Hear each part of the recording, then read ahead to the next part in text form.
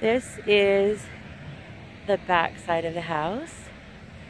That's a bathroom window and the kitchen window right there. That's going to be the dining room, and then another bathroom window and Elizabeth's room way down there.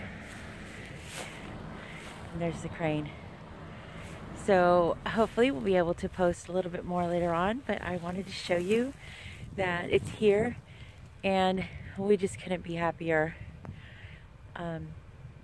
Hopefully it'll be set up by Christmas, and with any luck you might be able to spend the holiday in it, but we'll have to wait and see.